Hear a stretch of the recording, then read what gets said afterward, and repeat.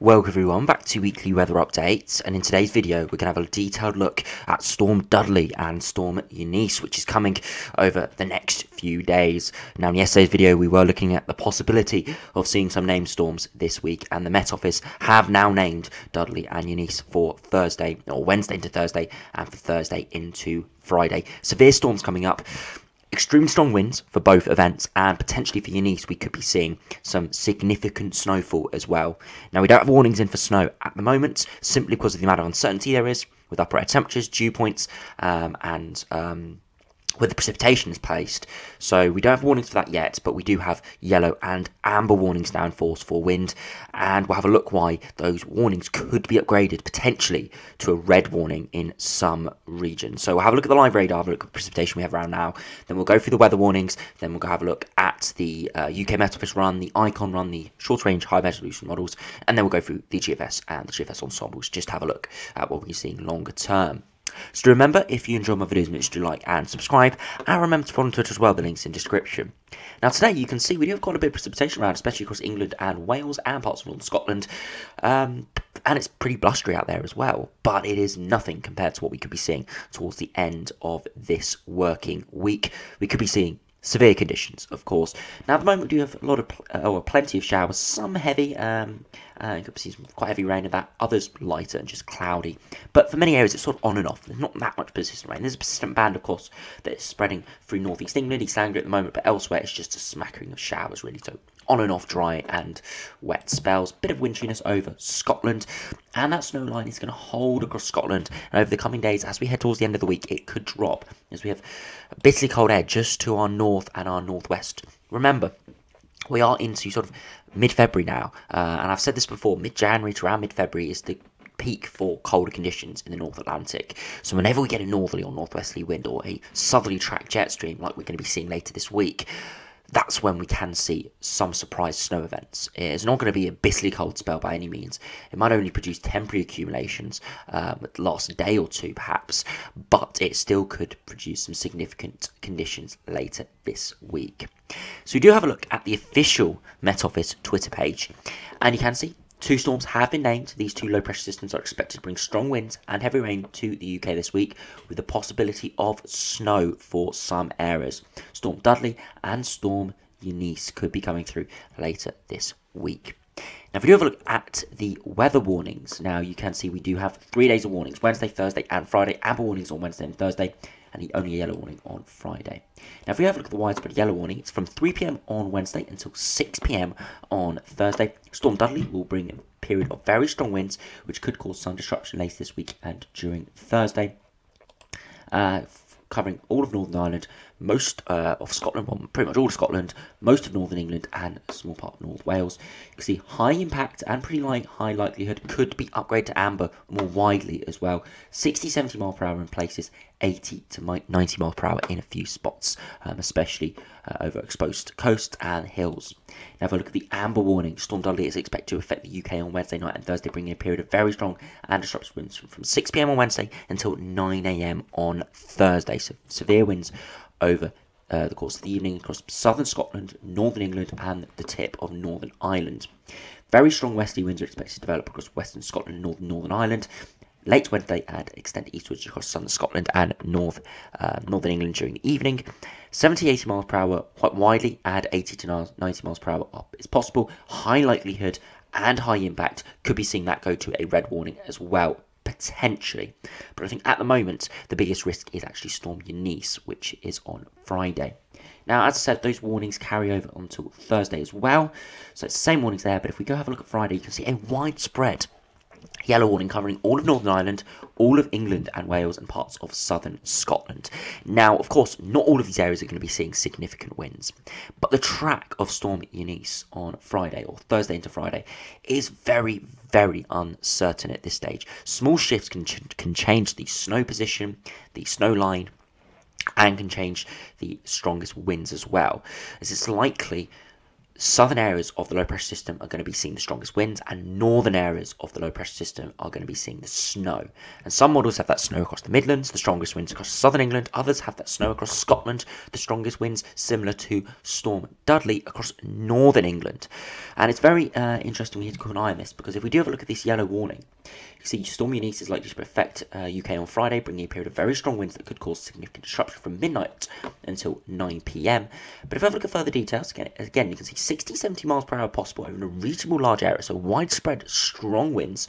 Small chance of a brief period of gusts reaching 80 miles per hour even inland, and coastal gusts are likely to be stronger. So they haven't specifically said exact winds, because of course it is still a good few days away, and they actually named the storm very early, good 4 days ahead. Normally it's maybe 1, 2 or 3, so good 4 days ahead for this storm. And you can see, in addition to the wind, there is the potential for a period of snow, perhaps blizzard conditions, most likely over northern England, parts of Scotland, Northern Ireland and northern Wales. However, this is very dependent on the track of the weather system, and most places will see heavy rains. And as I said, why this could be very severe, as you can see, we are at the highest end of the impact zone on the warning impact matrix, lowest end of the likelihood. So once the likelihood of this firms up, which it will with the exact track of the storm, we're likely to see this go up. And unless this storm decreases in intensity, and if the models do converge on exact track, it's likely we do see, once again, another amber warning, and very probably, or very probable, we could be seeing another red warning if we stay with this high impact and that likelihood increases. And that's something that I expect to be potentially issued over the next 1 or 2 days. Probably the latest they'd issue an upgrade is maybe Wednesday or Thursday, as they would of course want to get all the info out there to the relevant people who are in the track of this storm. So you can see severe conditions coming, massive upgrades from yesterday in terms of the warnings, as the Met Office has now sort of agreed that these storms are coming. We have been having a look at it over the last few days, and it's always just been the potential, because things can change significantly in sort of the 5 to 7 day time frame.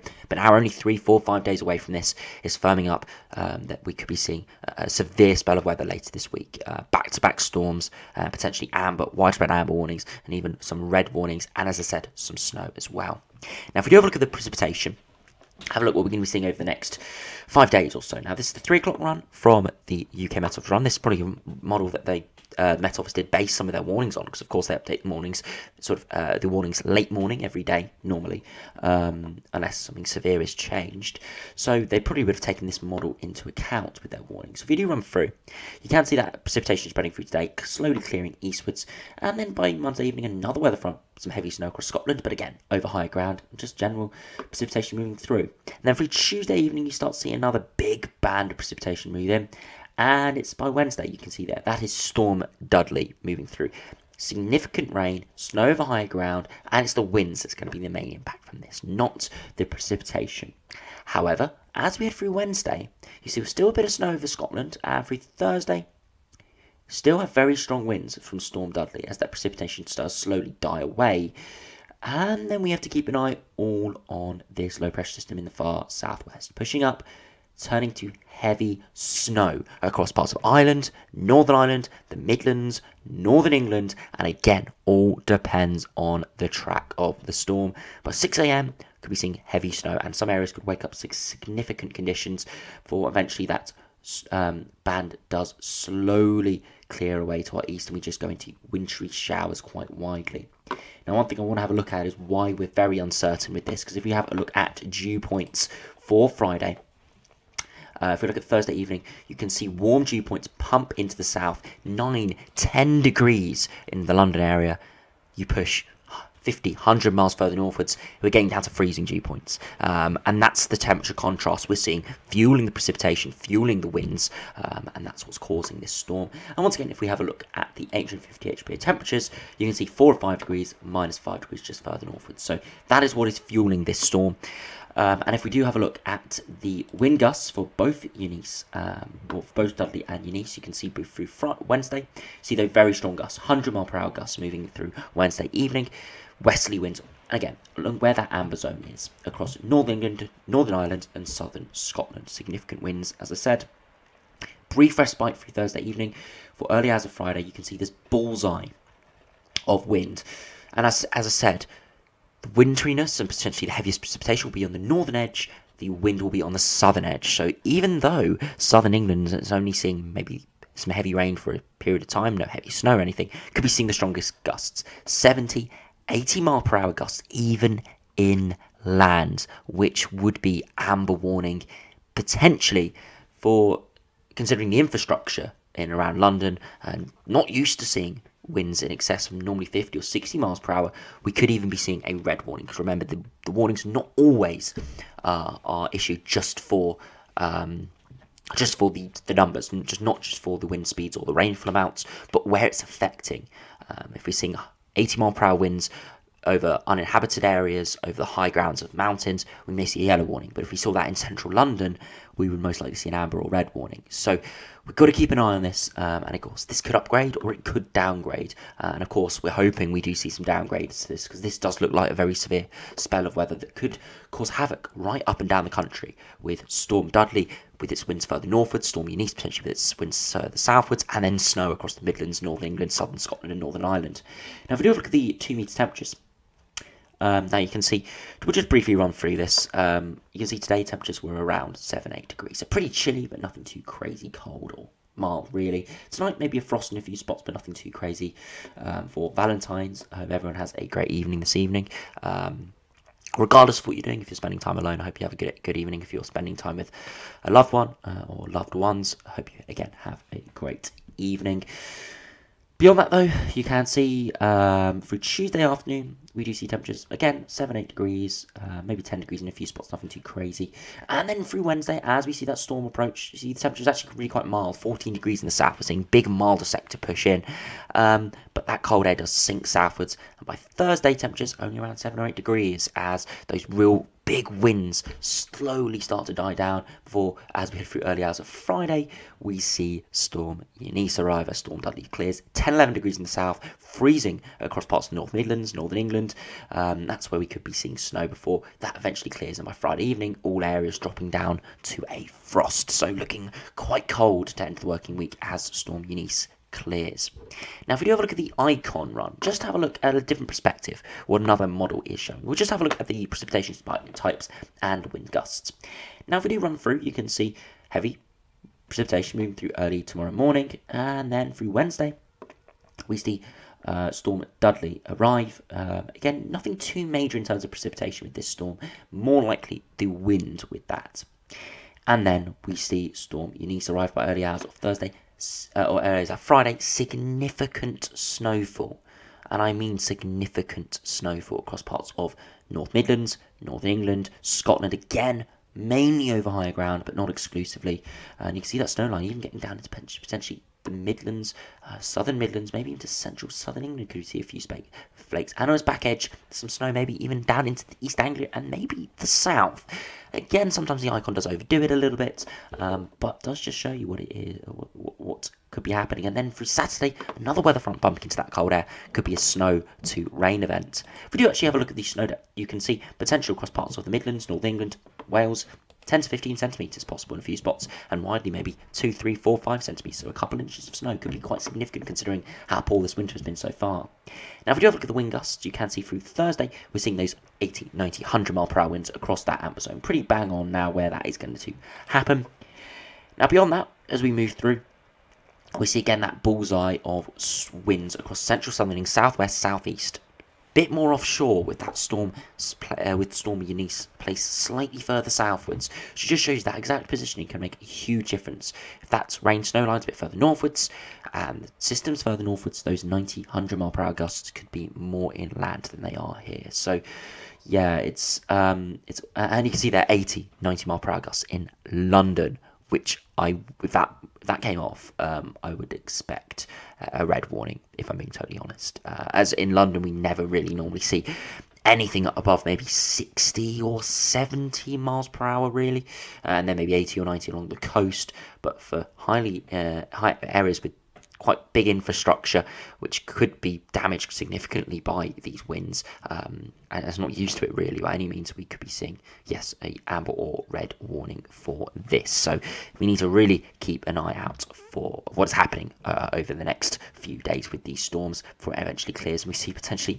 another severe low moving in for early hours of Saturday. And again, more strong winds, could be another named storm, and this is all because of the jet stream powering up. Now, if we do have a look at the GFS and GFS Ensembles, we'll run through this quite quickly, as I wanted to dedicate a lot of video to the upcoming storms. You can see Storm Dudley and Storm Eunice moving through, and you can really see that spinning up of the low pressure system through Friday with real big low further northwards. So GFS has the wind and snow a bit further northwards, so we have to keep an eye on that, and then more low pressure systems. And if we just continue United Kingdom, look, you can just see loads of westerly bouts, loads of low pressure systems pushing in. You can see beyond the end, towards the end of the run, a bit of high pressure further southwards and eastwards, but I'm not expecting anything too crazy. Maybe that storm track pushing a bit further northwards for a period of time. Now, if we have a look at the GFS Ensembles, you can see temperatures very much up and down over the next couple of weeks. And as you can see, we have colder air coming in by the end of this week, but you can see it only hangs around for a day or two, so I'm not expecting anything major with this. And yeah, just generally quite a lot of up and down conditions. Very significant precipitation around for some, and if we have a look at the 10-meter wind speed, you can see some are showing very high wind speeds around the end of this week. Again, all depends on the exact ensemble run, an operational run, and of course we'll have to keep an eye on that, but you can see very, very strong winds over the next week in general, even outside of the named storm. So please do take care out there and do listen to the warnings, as they could save lives and save damage and livelihoods and injury or whatever that could be caused from this storm, as Met Office naming it 3, 4, 5 days early, especially for Storm Eunice. Just shows you how severe these storms could be back to back with the wind and potential snow with it. Yeah, this could be quite disruptive and devastating the next sort of 5 days. So please do stay safe out there. So anyway, thanks for watching. Hope you enjoyed. Subscribe if you're new, and I'll see you again tomorrow for another update on these named storms.